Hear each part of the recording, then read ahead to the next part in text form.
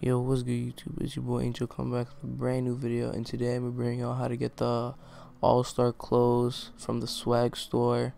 And this is a very easy, simple thing to do. As y'all can see, it's not letting me select any of the clothes and all that.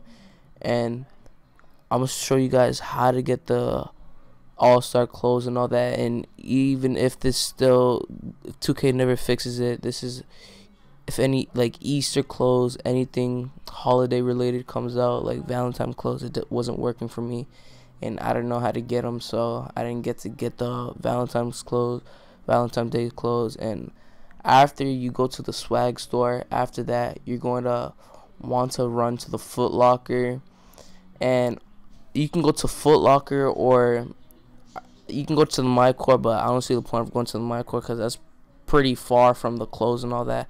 I'd rather just go to Foot Locker because I feel like that one's the fastest. Because you know, when you go to the barber shop, how they be, you be getting animations and all that.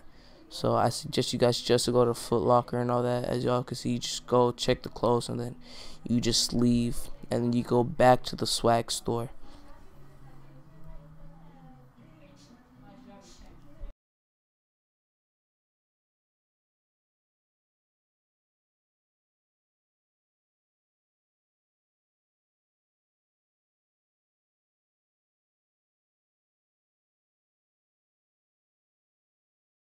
And as I ran back to the swag store, I'm about to go check the All-Star clothes. And as y'all can see now, I could see the All-Star clothes and all that. And you could do the same thing for the jerseys and all that in the NBA store. I'm gonna go show you guys those NBA the All-Star jerseys, which are pretty nice. And this is just a little short video showing y'all the All-Star clothes. Let me know what you guys think about the prices on these clothes.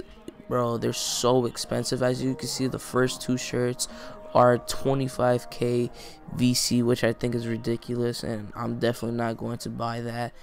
And just let me know your thoughts in the comment section. Hope this helped you guys out, and hope you guys like, comment, subscribe, and I'm out. Peace.